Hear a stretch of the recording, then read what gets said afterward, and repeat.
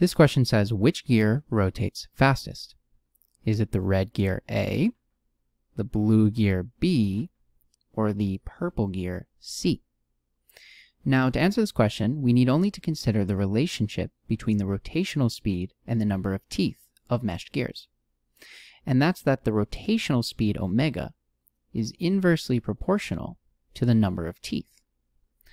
So before we continue, let's mark this green gear here as gear D, and note that gear D and gear A are directly meshed. So we can start by comparing these two gears.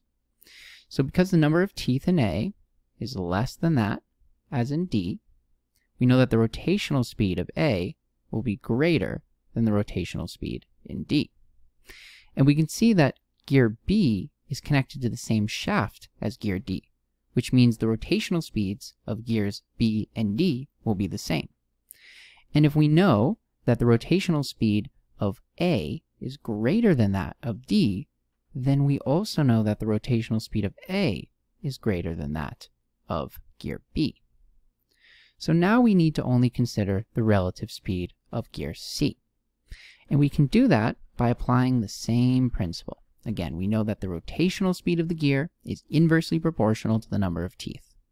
And we see that gears B and C are directly meshed.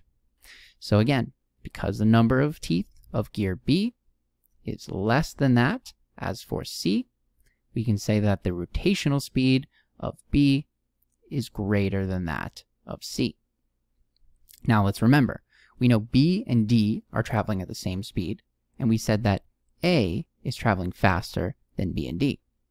So if C is traveling slower than B, then we know that A is rotating with the highest speed, and therefore the correct answer is A.